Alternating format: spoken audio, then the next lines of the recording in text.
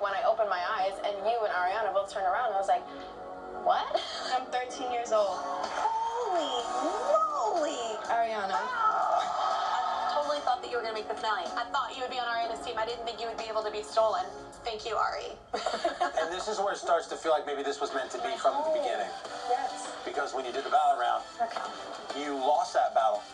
We got us! I did not know what life was at that very moment. I did not plan on using my seal here, but you came out and I was like, what? You get on the show, you're on one team, now you're on Kelly's team, then you win in the knockouts. Yeah. Now like you're getting your feet a little bit, right? Yeah. And then I